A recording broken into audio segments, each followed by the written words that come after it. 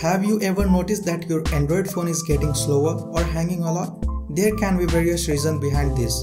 So today I will tell you about the ways which will speed up your phone's performance. Hey everyone, Abhishek here from Tech2Pro and welcome back to another episode. In this video you will learn how to speed up your Android phones for better performance. So without wasting our time, let's get started. Before moving further, let me tell you the settings and their availability may differ based on the phone and the Android versions you are using right now. Updating device is always the best and primary solution for slow performance on your phone. To update your device, go to settings of your phone. Then scroll all the way down until you get system. Tap on this, then select system update. Now it will automatically start checking for updates.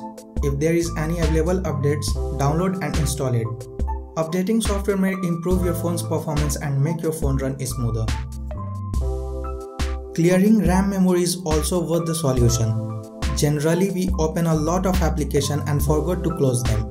These all open apps run in the background and consume your phone's battery juice and memory as well.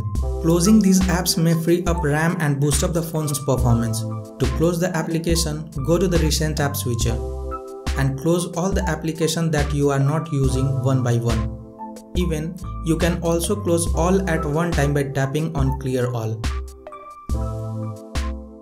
Having low space on your device may also lead to slow performance and lag. Clearing some space from your Android device will provide you a faster and smoother experience. To do so, go to Settings, scroll down and tap on Storage. Now from various options select Free Up Space. On the next screen, select the files and folders you want to delete and then select Free Up button.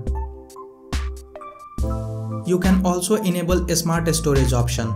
This will automatically remove backed up photos and videos when your device storage is almost full. Clearing cache data is also helpful in getting a faster performance on your phone. On the same storage setting menu, tap on Other Apps option. This will show you all the space occupied by various apps on your phone. Select any app of which you want to clear the cache data. Then tap on Clear Cache and you are done. You can also select Clear Storage to free up more space, but selecting this option will permanently delete all the files, settings, accounts and database included on that app. If you are running on low space, having a small amount of storage and RAM, then this method will be a lifesaver for you. These days, most applications have their LITE version for low-end devices. You can download it from the Play Store. Go to the Play Store and search for any application you want to download. On the description page, you will get an option to view the LITE version of that app. Tap on View and install the app. LITE versions apps are small in size and take fewer resources.